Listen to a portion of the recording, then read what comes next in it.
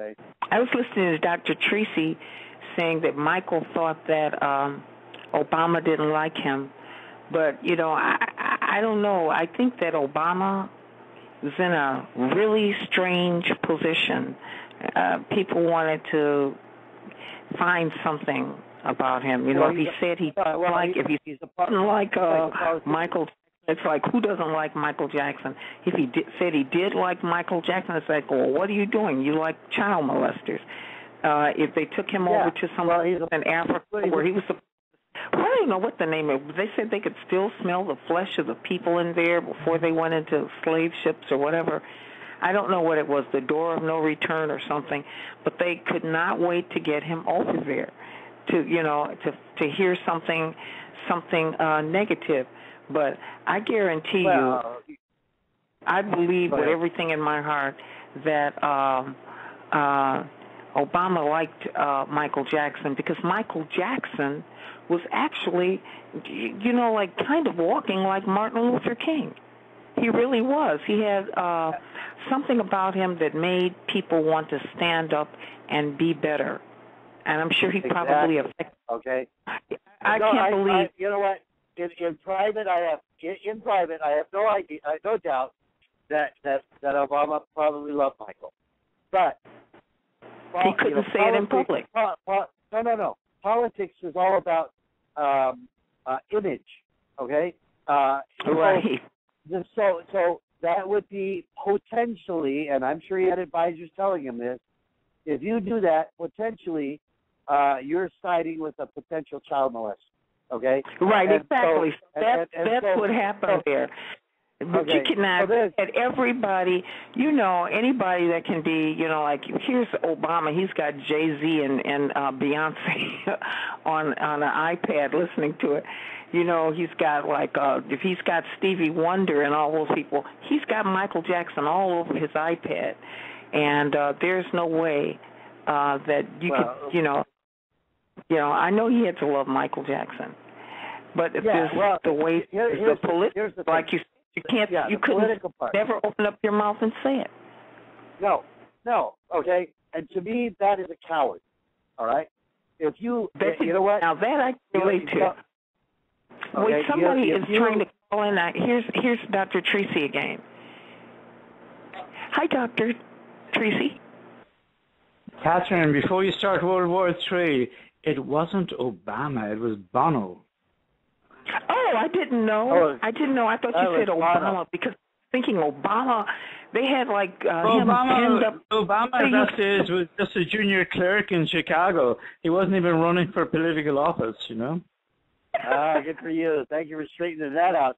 I said that we were walking by a picture on my wall, and it was one that Bono had given us when we opened the clinic. And he turned around and he said, I don't think Bono likes me. We're going to on a different day, but it has nothing to do with Obama. Oh, I thought she was talking about some other issue, not the picture on your wall.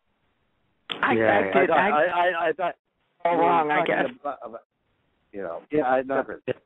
Absolutely. Yeah, I don't think Bono had any political issues where Michael was concerned. Yeah. Certainly not any political issues, but Michael felt that Bono didn't like him.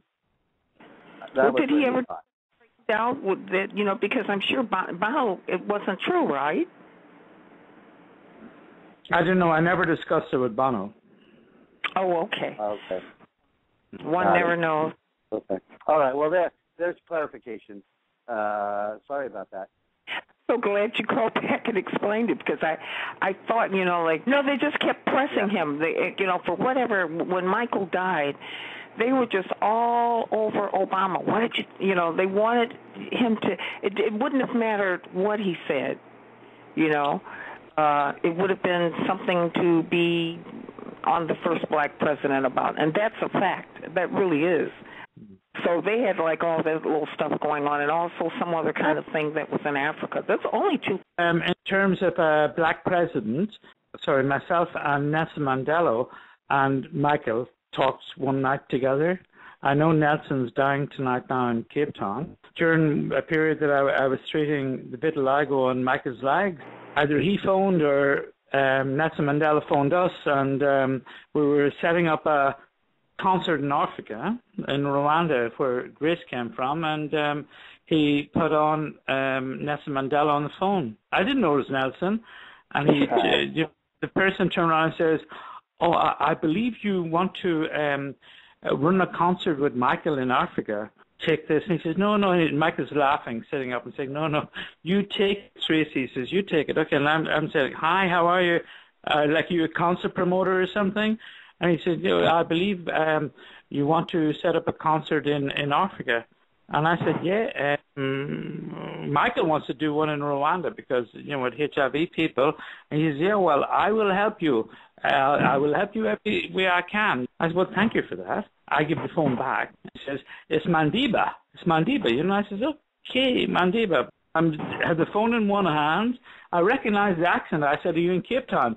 And he says, "Yes, I'm in Cape Town." I said, "I used to live in Cape Town. Do you know Bantry Bay?" And he says, "I know Bantry Bay." And I said, "Do you know Simonstown?" He says, "I know Simonstown." And I said, "I used to live down there." And he says, "Hi."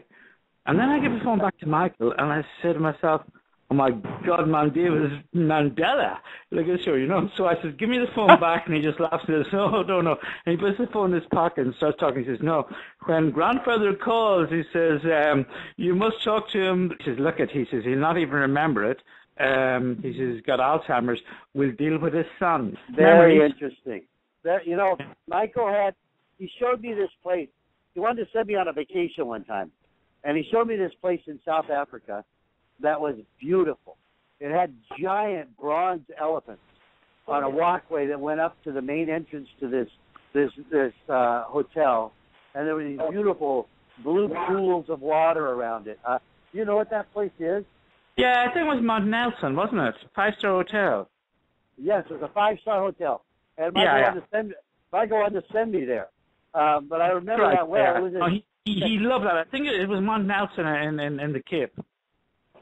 It was I knew it was in South Africa, and it was stunning. What a gorgeous place. Stunning. Yeah. No, I think he stayed there. Yeah. He used to go there. He said, "I love this place. You'll love it too. And you're right, but Barney would have loved it. It was beautiful, and South Africa is beautiful, and everything about it. I lived down there during the 90s and was in and out of it many, many times. And I first had my chance to go to South Africa, believe it or not, to work during the 80s, and I refused to go there with Christian Barnard in Cardiff-Thoracic in the Greatest School until 1990, and on I think it was January the 19th, 1990, I was in Baghdad, and Nelson Mandela got released, and I said, okay, I'll use my South African and dental council as was then registration, and I got registered, and I couldn't go there for another 2 years because I had to go to Scotland and then to Gibraltar, and then I made my way down through South Africa. But I took so long reaching there, honestly, because I went through Kenya, Tanzania, Malawi, Botswana, Zimbabwe, Zambia. God, I took so long going down there that my job was gone, and so by the time I reached there, I did another cardiothoracic job off Long Street in a private hospital, but not in the British School where I was supposed to. But at the time I got down anyway, Christian Barnard had developed arthritis, and he went down to the Greek islands to hang out, and it's just funny how life changes for everybody, you know. Well, yeah, that explains your accent. I was looking for your Irish accent, and I couldn't find it. It's more South African than anything else, you know. Oh, my Irish accent is there. Believe me, no, it's Northern Ireland, so it's sort of, but it's tempered with a bit of Australia and South Africa, and probably the United States as well. I lived for quite a period in Miami and Santa Barbara. I was with some Santa Barbara friends tonight, and Los Angeles. Are you really? Yeah, New York. I'm right next to Santa Barbara. Okay.